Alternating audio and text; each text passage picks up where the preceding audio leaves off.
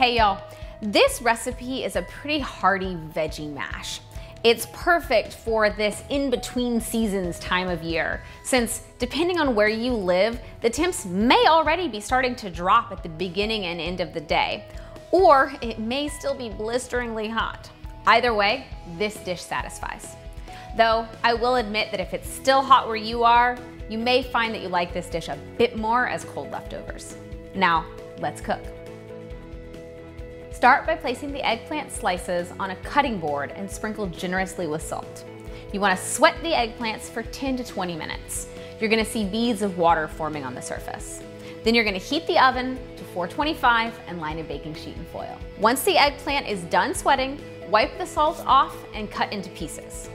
Place the eggplant, tomatoes, and garlic on the baking sheet together.